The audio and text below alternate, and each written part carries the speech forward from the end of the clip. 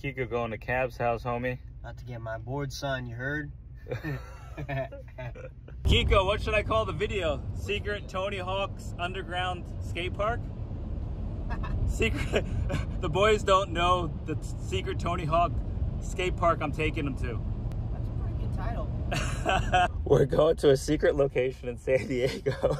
I feel like it's not. And Chris is really, I thought Chris knew what it was, but he keeps trying to guess and he has no idea. I think I've already guessed, but they won't tell me that I'm right. Well, it's more fun if you don't know what it is. I think I'm already right. I just, it's a bill. It's literally a spot where Lance Mountain built a pool. There's also a mini ramp to skate there. But there's also street. No. There has to be. Because why would you invite, you wouldn't invite certain people. There's no mini. Maybe I'm just like, fuck it, I'll just invite a street guy just to hang out. You would not do that. Why not? I know you. You're looking this up? How are you going to look it up? Oh, then Wait, do you know where we're going, Matthew? Don't say it if you do. No. You don't know? I have no idea. There's no other, there's no other place in San Diego that has a pool and a street section. Oh, let's get in the corporal then. Oh shit. By the way, those filming while driving, everyone cancel them. Oh shit, what did you say? Literally tell him, don't say anything, and he goes, yeah, it was crazy when I found out it was like Cab's house. Dude, do you know what the funny part is? The way I found out. Someone who's not even on the team told me, and I just kind of blurted it out right after DeVille told me not to say anything.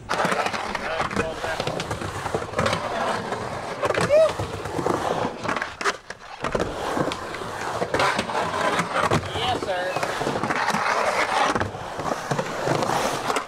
Yeah, sir. That's the board that they wanted to give me as a pro model. Oh, and you're just like, I got a sicker one. No, I'm just like, I'm not, that's not my board. Yeah, I'm it's not. sick, but the dragon is just... They made 6 of those boards, and I have a couple photos of Tony Hawk riding one of those in 81. They made it in silver because it was my 25 year of coming out with my first board, and that's the board that I said no to. So they made 500 of them. Hey, at least they didn't give you a roach. Dude, okay, you know the skull and sword? Yeah. The Ray Bone skull and sword? Yeah. Me and McGill were riding that board for at least 2 years. And then they were like, sick, and now here's your model. Like, look at the difference. Right? The skull and sword. Yeah. And then that's going to be my graphic. Yeah. Like, come on. Yeah. There's just no way. Yeah. And then so that's how the dragon came about. Yeah. I'm like, they're like, well, what do you want? And I'm like, I don't know. Let me think about it. And then since I was born near the dragon, I thought, oh, a cool dragon would be rad. So worked out perfect. Worked out a bunch of sketches with Court, and he finally came up with the dragon on the bearing. Oh. Yeah, the first sticker. And Court's still doing graphics. Court's still there. It's amazing. Yeah, step. Did you get that?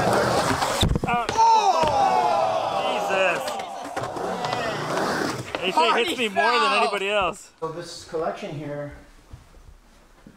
there's nothing on here that has urethane wheels. It's all plastic, clay, and steel. And that's what you started on. Yeah, I started on steel, then clay wheels, and then urethane. But these are all boards pre-70. Here's your steelos right here. Yeah. Where? Yeah. All steel. Dude, it's so hard to skate on those, huh? Super hard. They just slide and... Like slippery. Yeah. This one's crazy. The German one. Yeah. That's one of my recent ones. Yeah, it's like... Yeah. Whoa. Those got like rubber wheels. Yeah. Which one's the least expensive? The least expensive? You mean the most common one? Sure. It would probably be one of those sharks. Like the shark or the... Or those? 15 toes. One of the Nash boards. I feel like I always see people in their collection, they always have like a roller derby or like whatever it is. I don't know. What are the top 3 most expensive or least common? This one here. The I've Batman. only seen 2 in existence. This Batman. This pirate. You rarely see. I've never seen another one. Oh, that's sick. That pirate. I like that. That's pirate. a Nash. How much would these go for? Over $1,000 at least for these ones. And then anything Duke Hanamoko from Hawaii. He's a surf legend. Anything with his face on it. This is over $1,000 board here. Ouch. This one came straight from Hawaii. Oh, they got the metal wheels. Yeah. Those are crazy ones, like the actual like wide and like hanger almost. Yeah, look at that. Look at the truck. These are like the original Oh my god. mega ramp board. Look at the whole Yeah, trucks look stanced out. Before they had I've never rubber seen bushings, that. you had a spring to spring the trucks back. That's wild. George is working on Made trucks. by Humco. San Diego, California. How about that? George is working on trucks. We could show him those. Right. Those. Spring loader axles. That's sick.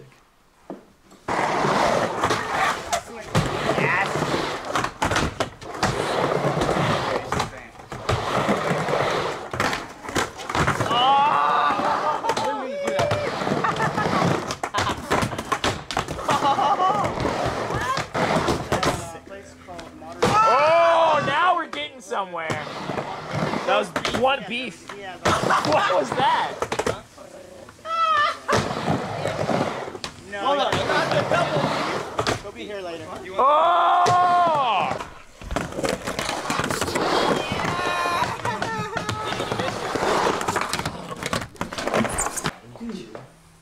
Original half cabs in '92. The Supreme. I paid $300 for these Holy myself. For your own shoe. Yeah. Tight. Wait. I never got these sent to me, Oh, neither from Vans or Supreme. yeah. And then about 10, 12 years later, I was looking for them and I had to pay $300 of my own money to get them from Japan. This is a pretty sick one. Timberland. That's hard. Timberland and Vans. It's pretty insane. Star Wars in Vans. This is Darth Vader's and then the Yodas are behind. Oh, the Yodas. The Bruce Lee collaboration that happened last year. That was pretty amazing. That's your favorite one. Yeah. And these ones are from Moon Eyes from Japan. Wow. It's a car show that happens every year. And then my 20-year anniversary release of the half cab. And then this is my 30-year anniversary of the full cab. And then there's some other Supreme drops over there. There's one from Peanuts. From Charlie Brown. Charles Schultz, Charlie Brown. Kiko crazy, right? Like somebody's foot is actually that big. Yeah. No? Promo.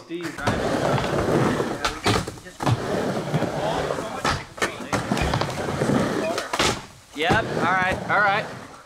Yep. Oh yeah.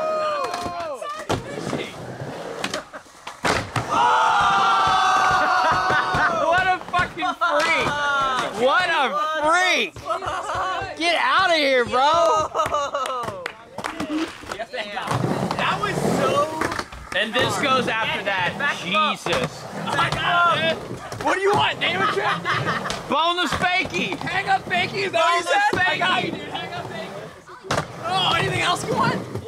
One axle. Oh, hang up Fakey. Switch rolling. What? Oh, hang up Fakey. I want him to snag so bad now. He's not gonna snap. Wow. Damn, your most prized trophy. Wow. That's such a sick. How come it's your most prized? Just because the shape? It just looks sick. And he won too. From 81. So how would it work? You stick your feet. This is broken now, but you stick your feet in here and then push this like this to keep your feet in. Like that. And then the reason why I put this ski right here is because in the powder, this is so flimsy that it would just flop up in the powder, the deep powder. So I was trying to get it so it wouldn't flip up, so I just mounted a ski here and then here. And then I put this stuff on here Yeah. for grip. Yeah. We just use regular Sorels. I don't know if you know what Sorels boots are, hiking boots. Yeah.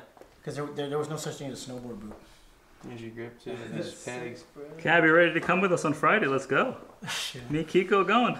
Oh, you are? I haven't snowboarded since 2012. Really? Yeah, since we premiered the documentary in Sundance. Oh man. Yeah. But this is what a snowboard looked like back in the day. Skateboard on top. Yeah, that's insane. So this is original Mike Fulmer Sims Pro board. They came out with like Brad Bowman's Pro board, Mike Fulmer's.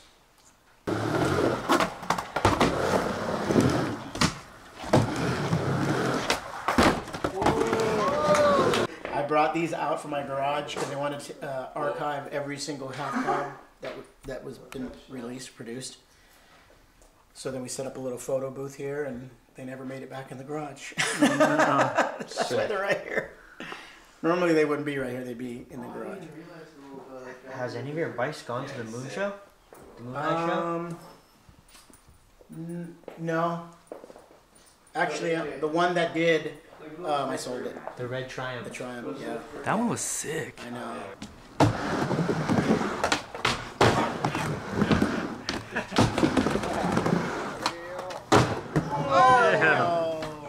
Stop, but this Lance Mountain made this pool.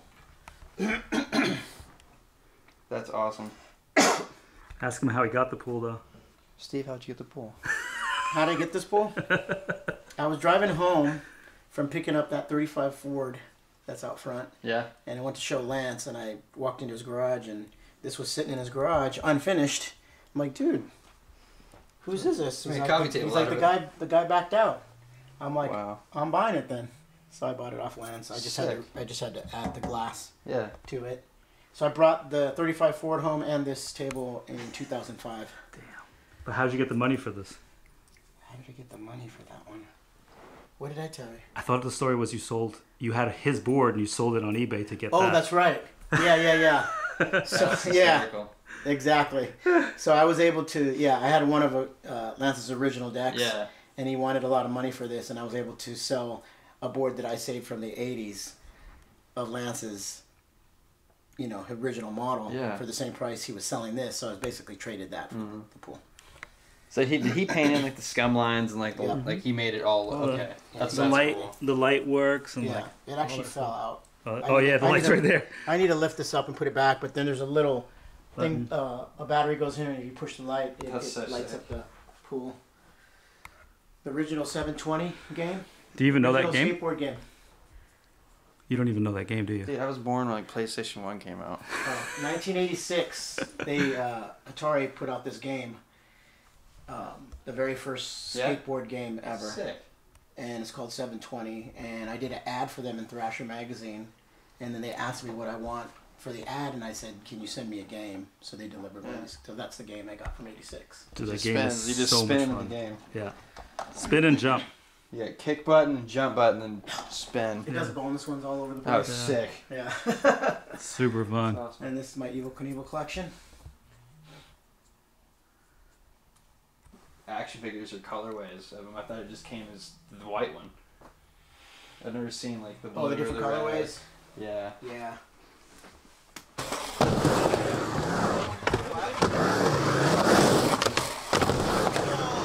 Oh, the shitty one.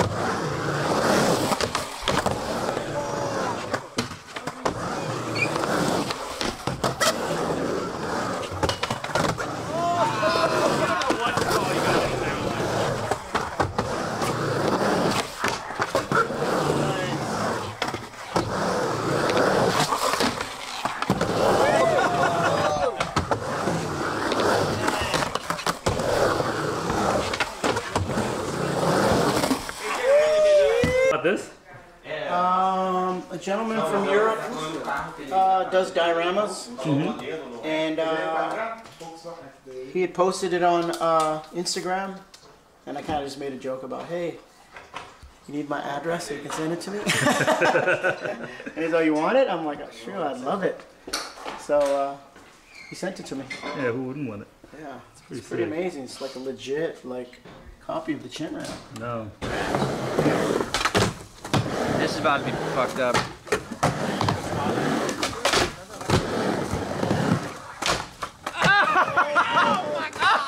Yeah, so this was made to race on the track, especially for me, for the 200 cc class. Is this like 70s style? 69. Wow. What kind of bike is it? It's a Honda. Honda? It's a CL 175 bored out to a 209. And this is how they made them back in the 60s for racing. It's beautiful. GP. Fiberglass tank. Make it lighter. So sick. Never been run on a track. Just on the street for a little bit? I almost feel like you need to hang it up. Just for a little bit. Yeah, it's like, man, I built it to race it, but I'm like, man, if I race, it's going to crash. Yeah. It's gonna crash. guess. Shit. Sorry. The rule is you have to leave it. Leave it there, Hercule. That's it, Chris.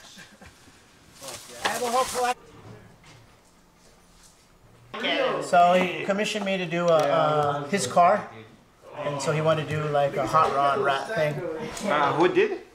Me. Oh, that's awesome. So I need to finish the hand, and I was working on putting a motor. It's a Volkswagen hatchback from Brazil. Yeah. From the Trin Wrap, the quadruple. The original one and then And Woodward. then we have the Woodward remake for 30 years later. Try to reproduce the same photo. But he used a flash in that one. And then no flash natural light on that one. Natural light on that one.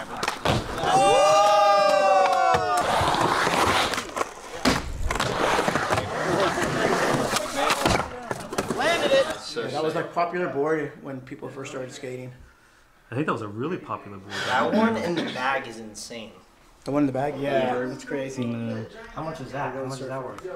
That one in the bag? You know, I don't know. You know, I'd have to put it on eBay to see. But it's at least a couple $100. You plan on getting more? No, I'm done. You're done with those? Yeah, I got the pretty much of key players that I wanted. Yeah. What's that? What's your prize one? The most. This one I've only seen 2 in existence. Oh my god. Man. Yeah, look at that. The wheels are plastic. They're cracked too.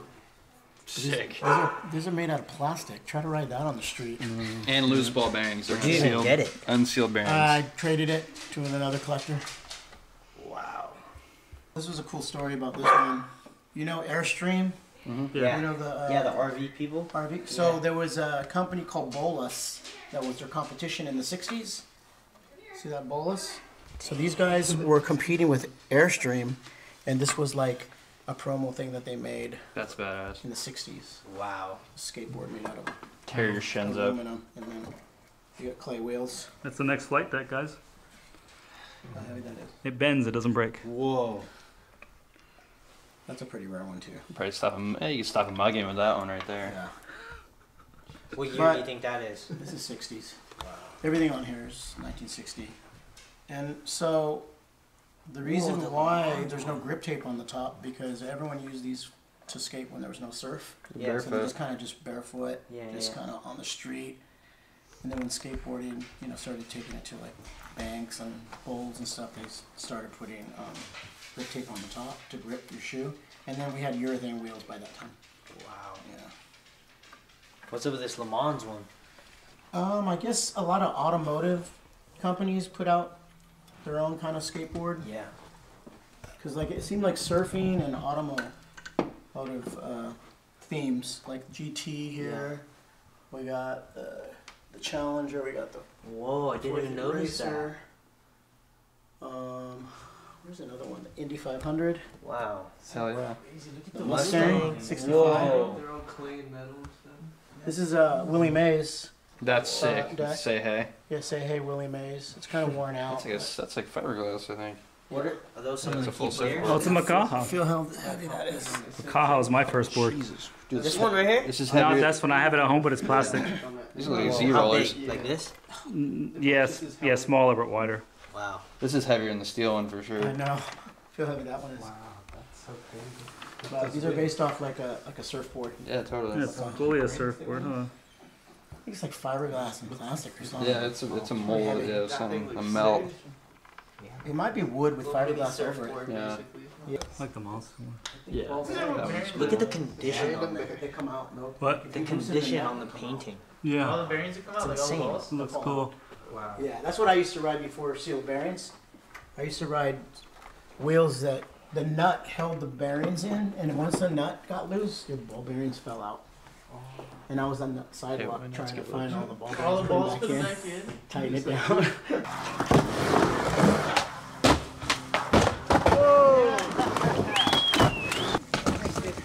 So they thought they could make a cool invention where they put a spring right here. There's a spring, and when you push down on the spring, It's a break. it breaks. So if you wanted to stop, instead of putting your foot down, you put pressure on the brake. That's insane. This is prehistoric. Isn't that cool? It's just missing a spring. Yeah. That's sick. The Road Surfer, made by Flying Apes from Pennsylvania. Who did the first bottom graphic? It just seems like everything was top graphic in the 60s. None of these have bottom graphics. Yeah, I was about to say. Not one of them. Good point. Decade later, bottom graphics.